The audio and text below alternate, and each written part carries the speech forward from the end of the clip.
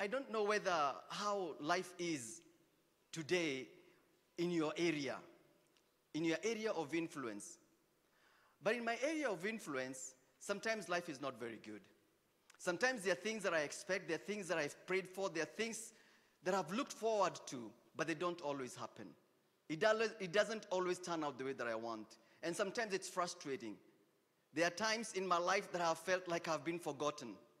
I look around, I look at my friends, I look at people we went to college with, I look at people we qualified with, I look at people that we've worked together with, and I see they are several miles ahead of me and ask God, why have you forgotten me? I look at people that I have known, we lived in the same village somewhere in Zimmerman, and I see where they are today, and they are way beyond where I am, and ask God, I'm also one of your children. Have I been forgotten?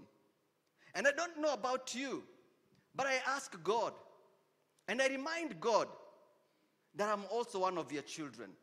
And so this morning, I want to speak on something called the bounce back power. The bounce back power. In that sometimes, it is not that God is not working in our lives. Sometimes it's not that God is not working for our good. Sometimes it's not that there is the lack of the congruence. The congruence is there, but we have no bounce back. We have no capacity of bouncing back. Let me tell you what I mean. Many years ago, I think I must have been in Standard 6 in Nairobi South Primary School. The sports master, Mr. Patel, had trust in me, and he called me to go and help him one Saturday in his sports store, where all these things for the stores, for the sports used to be kept. And when I went there, there were so many things that were there. It was a complete mess. I think it had never been sorted out in years. But one thing that caught my eye, being a sixth grader, was football. I was not the best player. From my village, we don't have any player who is recorded or who is even recognized. We don't have play. We just saw the ball. The ball was kicking, and you can kick it in any direction, and that's fine. But I saw the football. But the footballs were all deflated. They had stayed there for so long, there was no air in them. They were completely deflated. And so he was asking me to move those deflated balls into one side and the ones that were inflated on the other side and the nets on the other side so we can look at least pleasant. And after we had done that, the next thing that he told me that he wanted to do is to take those deflated balls, and he was going to show me how to inflate them. And so we started inflating those balls with Mr. Patel. Lo and behold, when those balls were full of air, they had life in them. You could bounce them, and the more air you put on them, the higher they bounced. The little air that was inside there, if you bounce them, it doesn't bounce as much. But if you put a lot of air in it, it bounced much higher. That's the bounce back power that I'm talking about. Sometimes what we lack in our lives is that bounce back power. We have no energy. We are so deflated. When it comes to reading the Word of God, we don't read it. It doesn't make sense to us. When we go home, we just eat our ugali tunalala, we forget to pray. We become so deflated, and we start wondering, why are things not working for us? Why are things not working for me the way they are working for somebody else? It's because we are so deflated. We can't bounce back. And so this morning, we are talking about bouncing back, the capacity to bounce back. Isaiah is even more dramatic. In chapter 49, he says, I don't get it. God has left me. My master has forgotten I even exist. In verse 15 and 18, he says, can a mother forget the infant at her breast? Can she walk away from the baby she bore? Then he says, but even if mothers forget, I would never forget you. You may be deflated, but I'm not going to forget you. You may be out of everything that you have. You may even forget that I exist as your God, but I will not forget you. And today I want to remind us about the seasons that we live in.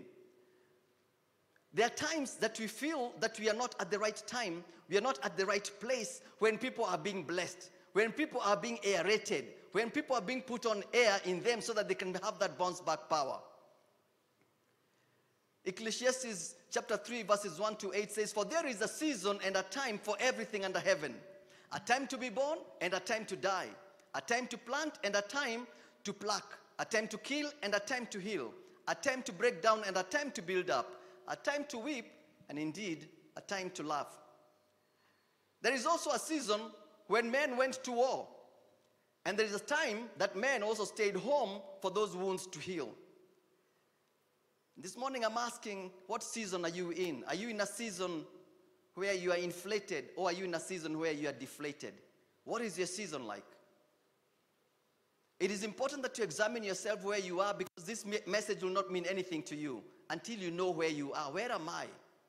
Where am I as Julius Mwangi? Where am I? Am I inflated or am I deflated? How am I looking at my tomorrow?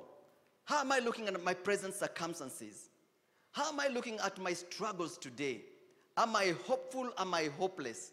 Where am I? You know, our lives are disrupted by so many things. And most of the things, the way we misinterpret the seasons. We look at one season and we think it is the other season. We plant in one season and it is a different season, and we wonder why is our harvest not even there, because we did things in the wrong season. Isaiah 49:13-16 says, declares, "Shout for joy, O heavens, rejoice, O earth, burst into song, O mountains, for the Lord comforts his people and will have compassion on his afflicted ones. But Zion said, the Lord has forsaken me. The Lord has forgotten me. I am alone. I don't know where my Savior is. I don't know where my God is. And yet all my trust is in the Lord."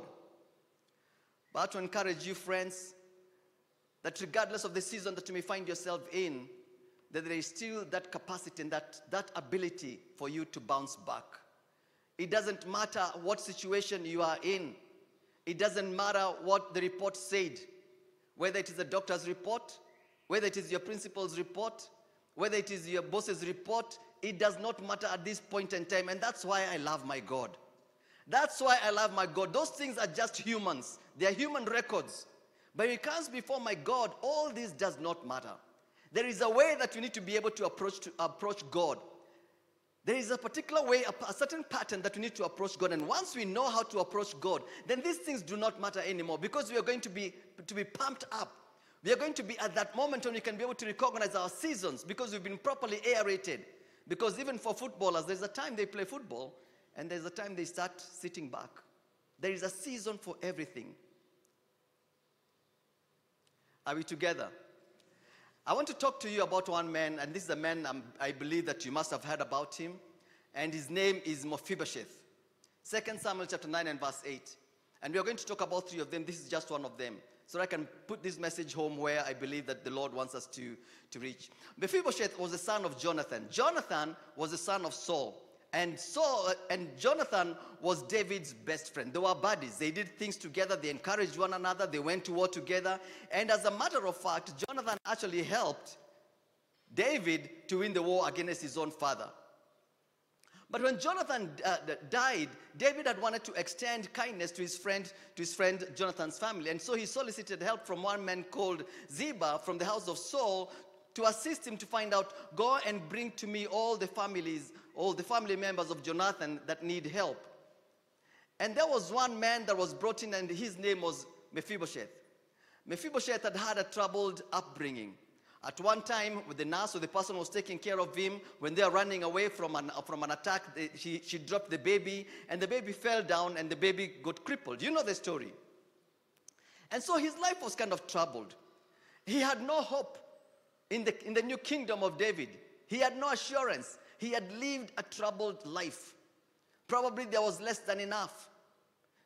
There was not enough for him to eat. There was not enough for him to share. There was no opportunities for him. Not like we know today. If today you're handicapped in one way or another, there are services that are available.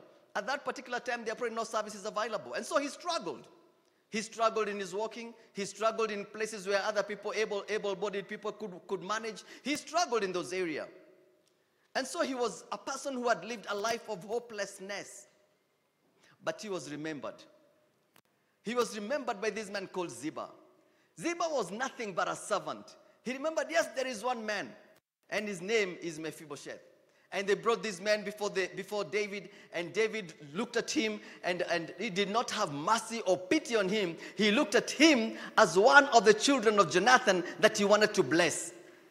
And he gave him land, And on top of giving him land, he also made sure that every day when David was having a meal, that Mephibosheth would be sitting right there with him. Let's look at Mephibosheth's life. Mephibosheth could have looked at himself at that time, looked at other young, able men who would be able to go to war, men would probably go and look, have beautiful brides, men would have their own homes. And you'd looked at himself and probably despise himself. I am not one of them. I will never be. I will always be looked down upon because I'm a cripple.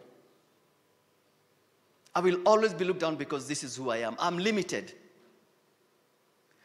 Let me tell you, those are the eyes of men. God does not use the eyes of men.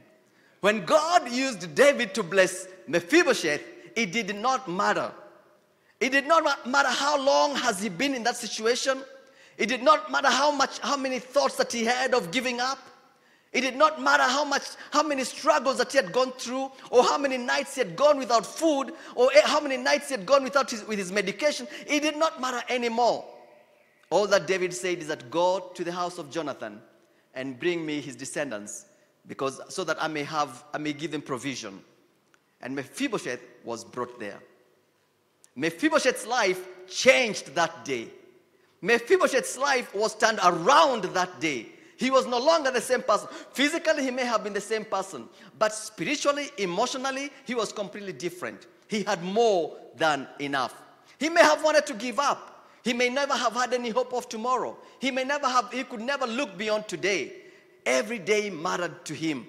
But that day, there was a difference in his life. That day, there was a difference in his life. Let me tell you, friends, it does not matter the situation or circumstance that you're going through.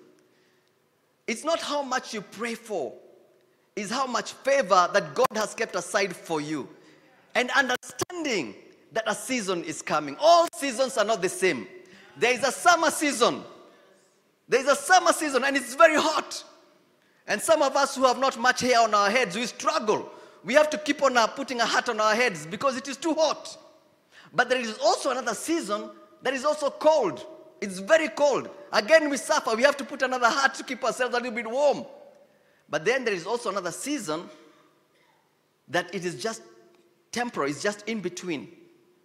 Are you with me? Every season is different.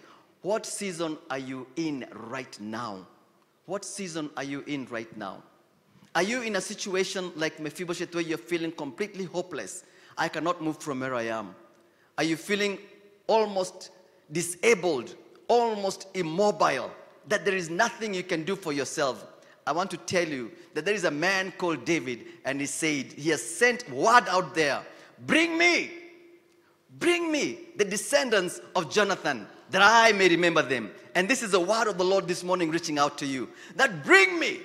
And for you to be brought up, you must have that ability never to give up. You must have that capacity of wanting to be noticed. Now let me tell you this. Back to my football. If I brought those balls here that were completely airless, you'd probably just wipe your feet on those balls. But if they were aerated, I bet you the first thing you'll want to do is to kick it, even if you don't know how to kick that ball. When you are aerated, you are hopeful. I want to put this to your minds, that hope is that air in that ball. Hope is that air that is put in that ball. When you are hopeless, you are like that football that has no air in it. It's useless. You cannot use it for anything else. It's ignored. It's thrown to the last corner. It is neglected. It is ignored.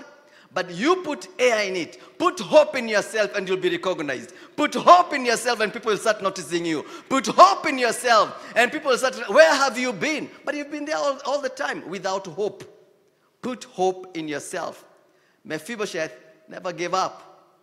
Never gave up until David comes in and says, bring me. Go to the descendants of Jonathan that I may bless them.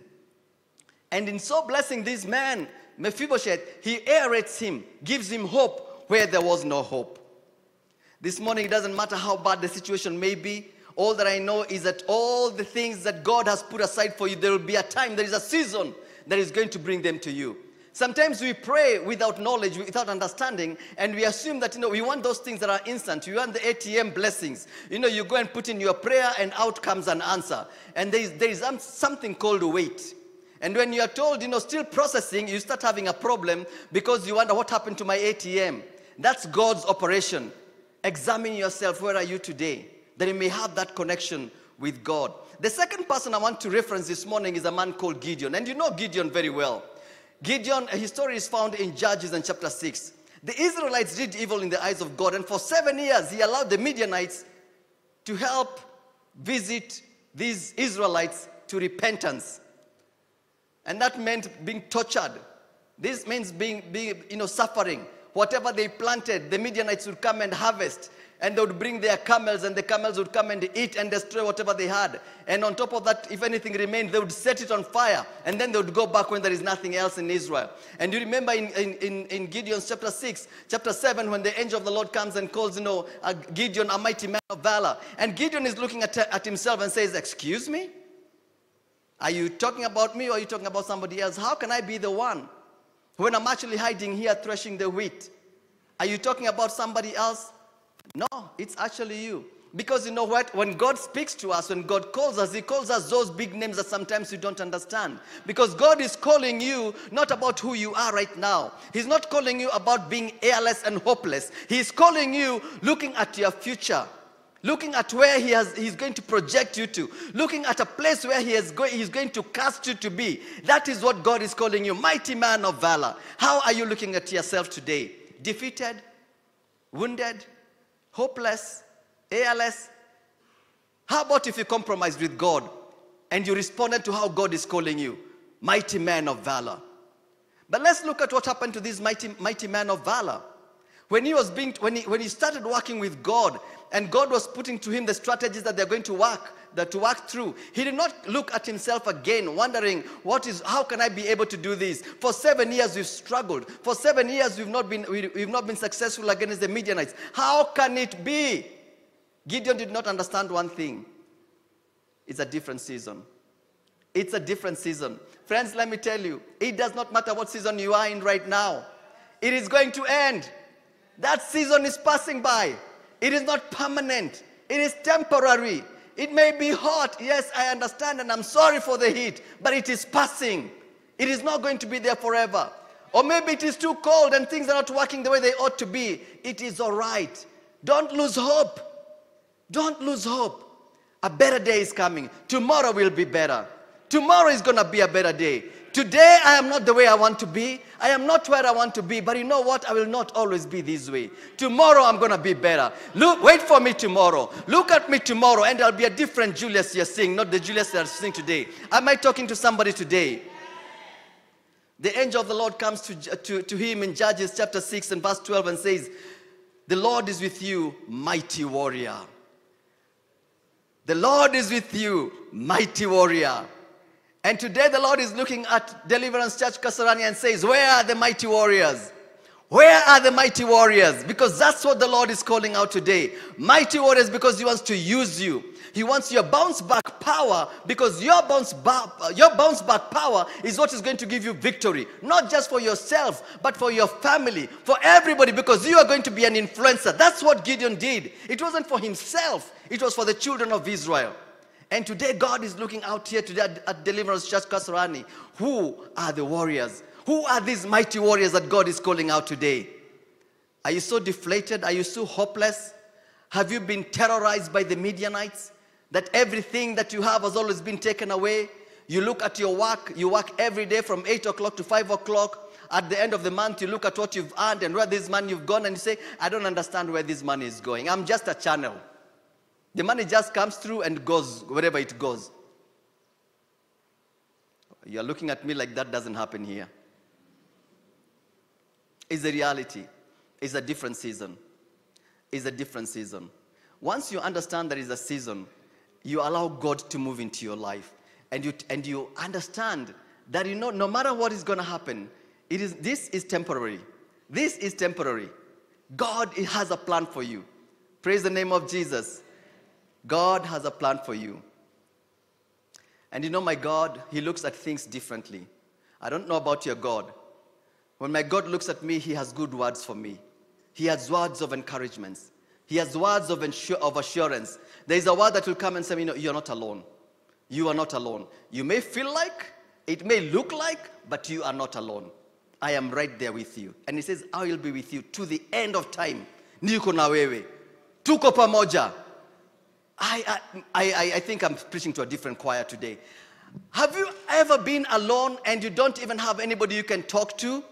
How about hearing that voice of God and says, mighty man of war, I am with you.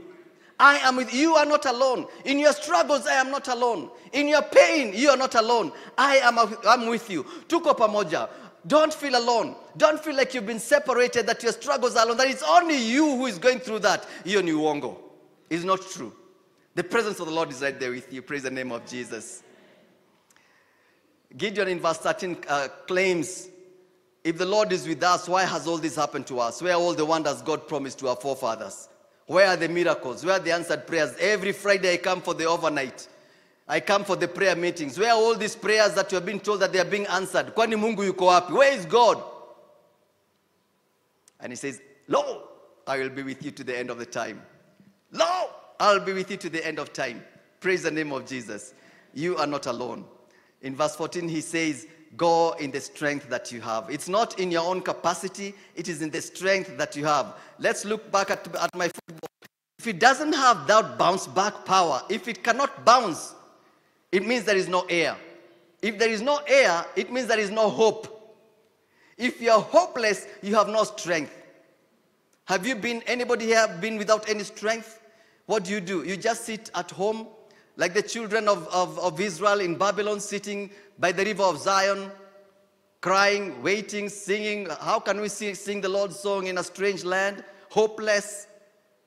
But when strength starts coming to you, even your voice changes.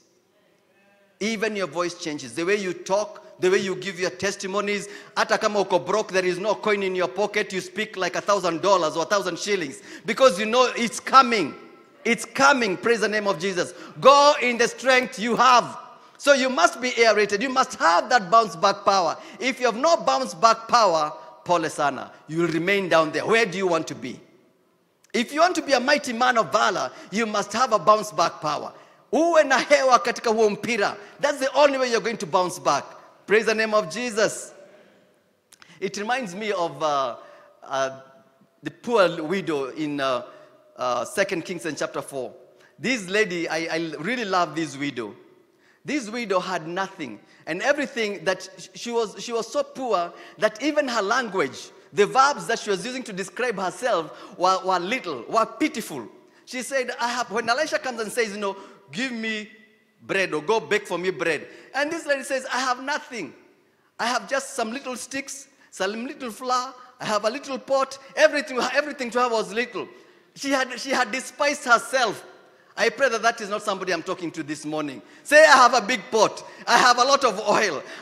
It may not look like, but it is coming. Praise the name of Jesus. Because you know what you speak is what comes. If you speak little, that is what's going to happen. But this woman did not know that God had already spoken through Elisha and said that there's a woman there who is going to provide for you. And so when Elisha goes and asks for bread, he knows that she has some flour. So when she's saying that I have only a little flour, he actually says, okay, you go with that little flour, fix for me a bread. And then the rest, go and fix for yourself and your son. Sasa kweli hiyo ni unga kidogo. Fix for me what you have right now for myself, and then go and fix for the others. Why do we limit ourselves? We limit ourselves because we are afraid. And when we are fearing, it means that we are lacking hope. When you lack hope, you cannot bounce back. You are just saying, I will use what I have, the flour that I have, and then I wait to die. That's what this woman's testimony. That's what she wanted. That's nobody in Deliverance Church Kasarani.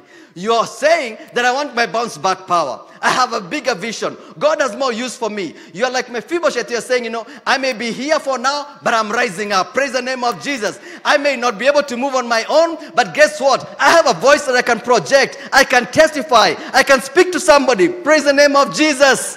You are not alone, and your life is not little. What you have is not little, because God can even use that what you have to bounce you back in the name of Jesus.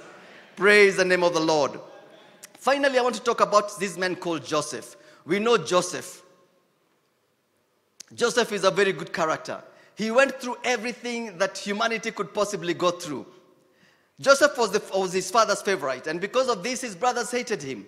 They would not have kind words towards him. Everything they said about him was negative. And I know you people, the way you grew up as good children. You never said anything wrong about your siblings. God bless you. He was a dreamer and unafraid to share his dreams with his families. The brothers threatened him with murder, sold him into slavery, to some traders, imprisoned in a dungeon on false accusations. And when he thought his time to be set free had come, when he was there in jail after helping somebody, it didn't come because the cupbearer whom he had helped to interpret his dream forgot him. It's okay to be forgotten. But this cupbearer, Jameni, for 2 years, he forgot his promise. 2 years. It's like when you borrow money and say, I'll bring it tomorrow, and you never pay it back. And every time you meet this person, it's tomorrow. Tomorrow. Am I speaking to somebody? Tomorrow. Higher. Let's go back to this guy.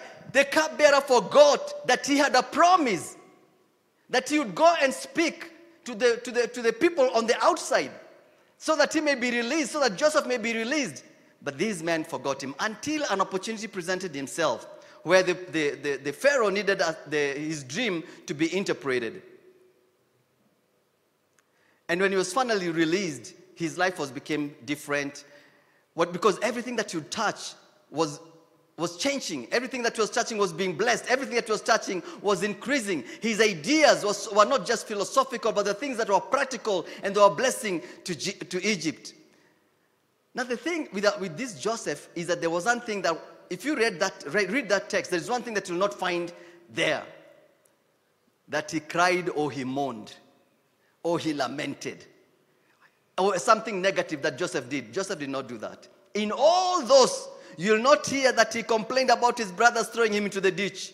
You'll not hear him that he complained that he was sold into slavery. You'll not hear Joseph complaining that his master's wife is accusing him falsely. You'll not hear complaining that the cupbearer forgot him for 2 years in jail. What is the secret to Joseph? What was his secret? His secret was that you will not steal my joy. You will not deflate me. Because every time you complain, you are deflating yourself. Every time your mouth opens up to complain about anything, you are deflating yourself. You are removing the air from yourself. And as you remove your air in yourself, what becomes? You become smaller. And the thing that is ahead of you becomes even bigger. What Joseph did, he said, there's one thing I'm going to do, that I have control over myself.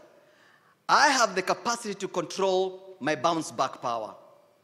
I refuse to be downcast. I refuse to remain there. I will always maintain my bounce back power. And that's why he never lost hope in God. He never lost hope. He never complained. Could he? He had opportunities to complain. He was being mistreated. Everything was working against him. He probably would have won his case in a court of law or whichever courts that there would be. But it wasn't necessary for him. He understood that I have a comeback power. He understood that he had that bounce, and he never lost in God. He never complained or griped on how unfaithful people are. You help them, and they say, I'll pay back your good deeds, and you never see them again for the rest of your life. But he didn't complain. Even when he was being released, it's not that he went to the cupbearer and said, Maziwe bana, all these years, ulisahau bana. What happened? But when you're so no, he just went and did whatever he was doing. All the blessings that came to Joseph came through the Pharaoh. It's not through a favor. It came through a channel because he never lost his hope. Praise the name of Jesus. He never lost his hope. And today, friends, I want us to examine ourselves one last time. Let's look at our season. Which season are you in? How have you been responding in that season? Have you been responding by looking at things negatively? Or looking at things, seeing where you ought to be and where you are right now, and then opening your mouth in complaints and deflating yourself more and more and more? Where do you find yourself? I want to challenge you that if that is you, that you need to change your story. Because if you don't change your story, if you don't stop deflating yourself, you're reducing that hope in you. And once that hope is gone, you're beyond help. Do not lose hope. Tomorrow is a better day. Praise the name of Jesus. Do not lose hope. God has not forgotten you. Do not lose hope. If, in fact, the testament that you should have, if God can bless you, it is a testament that he can bless me. If God saw you, then God can see me. If God healed you, it means God can heal me. I will not open my mouth to belittle anybody. I'm not going to open my mouth to compare myself with anybody. I'm going to use it as a stone to bounce back. Kama Mungu alikubariki, hata mimi nitabarikiwa. If God saw you through the situation the way I know it, he will see me through. Praise the name of Jesus. It doesn't matter how long it's going to take. God will do it for you. Bwana asifiwe sana. If God can see somebody through, if God remembered this cupbearer, Joseph knew, my day will come. It may be today, it may not be today, it may not be tomorrow, but it is going to come. We must keep our hope alive. We must keep our hope alive. Do not give up. Do not lose hope. Many of us lavish in our pain, in our sorrows, because we are comparing ourselves with others. But I'm encouraging you today, and I'm speaking words of life to you, that do not give up. If you are to compare yourself with anybody else, let your comparison be, as you did for so-and-so, I now know without a doubt, you can do it for me. If so-and-so was promoted, I too, Bishop, can be promoted. If so-and-so actually found a spouse, na vile tuliomba miaka mingi, if God remembered so-and-so, hata mimi, I'll be remembered. Praise the name of Jesus. If so-and-so found a job, after looking for that job for 10 years, we saw him, we knew him in this church. If God Kabisa gave this man a job, he will give me a job as well. Praise the name of Jesus. Church, do not lose hope. If there is anything I want you to take away this morning, is that I will not lose hope. Because if you lose hope, you cannot bounce. So I will not allow myself to be deflated. I'm going to inflate myself with hope. No matter what. Ata iwe vipi. I'm not going to die hopeless. I am going to bounce back. If others are bouncing, I too am going to bounce. Bwana asifiwe sana. Let's rise on our feet, shall we? Bwana asifiwe sana. Today I want to pray for people who are in a situation where they feel that their bounce back power has been deflated. And I know one thing, that God is at work in this church. And I know that God is at work in our midst right now. You know the situation, you know the circumstance. All that I'm asking you to do today is to have hope. In your mind, I'm asking you to remember somebody who has been blessed. I'm asking you to remember somebody, put in your mind somebody who was in a particular situation, but now is no longer there, that things have worked better for him. I want you to put that person's name in your mind right now. Remember that person. Remember that person, because that person now becomes your igniter to your faith, becomes an igniter to your hope. Put that person in your mind. See that person, that opportunity that he never had an opportunity, and he got an opportunity. And as we pray, I'm not praying that you become that person. I'm going to pray that the same way that God remembered him or her or they, the same God will remember you today in the name of Jesus. Father, in the name of Jesus Christ, we want to thank you for this morning. We want to thank you for your presence, dear God, and we want to thank you for the word. Father, this morning I want to pray for this congregation. I want to pray that, Lord Jesus Christ, even as we put that name, that individual in our minds, people we know that, Lord, you have blessed, oh God, people that you remembered, people that you even gave up on, but God, you saw them through. And this morning, Lord Jesus Christ, we are praying that, God, if you saw them through, if God, you blessed them, if God, you raised them up, we too, that you will raise us in our moment of need. And so, Father, today we come with a celebratory spirit, oh God. We are praying that, God, you may ignite us with hope in the name of Jesus. We pray that, God, you may give us the strength, oh God, to look ahead, oh God, because we do know that, God, you're a promise keeper. You're a God who keeps your word. And if you say you're going to come through for us, we know that you'll come through for us. This morning I pray for them that, Lord, are going through situations in their lives. Maybe situations that are difficult. Situations that, Lord, they cannot even be able to explain. Situations that, Lord, they cannot even be able to talk to anybody about. I am praying that in the name of Jesus. You who sees in secret, Father, may you see them through in the name of Jesus. I'm praying for financial needs, oh God. I am praying, Lord Jesus Christ, for situations that, Lord Jesus Christ, are being manifested here this morning. In the name of Jesus. God, may you see your people through in the name of Jesus. Above everything else, oh God, I am praying that, God, the miracles that you'll perform in this church this morning. That, Lord, the answers that, Lord, you'll provide to people this morning, Father, that there will be a testament of what you're going to do, not just in this church, but also in our communities, to our relatives, to our brothers and sisters, to the people that you work with, because, God, we cannot keep quiet of your blessings in us, oh God. Father, we want to worship you and you bless you in the name of Jesus Christ. This morning, I want to pray for anybody in this church this morning who feels that, yet my life, I need to give my life to the Lord. I cannot manage on my own. I can't do this alone anymore. I need you, Savior. I need the Savior's hand. If you're here this morning and you feel that I need a prayer, I need somebody to pray for me, lift up your hand and we'll pray together. Is there any? Is there any? Is there any in this church?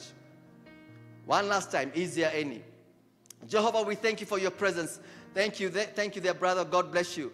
Father, we are thanking you this morning. We thank you for your presence. We are praying because, God, you're the God who changes hearts. We thank you because, God, you're the Savior, you're the deliverer. And this morning we are praying for this brother in the name of Jesus. That, God, you may minister to him in the name of the Lord. That, God, you may watch over him. That, God, you may shield him, oh God. That, God, you may give him hope, Lord, at the point of his need, oh God. Where he may feel hopeless and he may feel that, Lord, there is no future. I am praying that, God, you may give him that future in the name of Jesus Christ. You may change his mindset, oh God, that, God, he may be able to be linked in the mindset of Christ in the name of Jesus. We pray for his salvation. We pray for his life today. We pray for his life tomorrow. We pray for his dreams. We pray, Lord Jesus Christ, for his entire life, that, God, you will change him, oh God. And church, I want you to join me even as we praise together with him, and join this prayer with me. Father, in the name of Jesus, I come before you today as a repenting for my sins, for what I have done.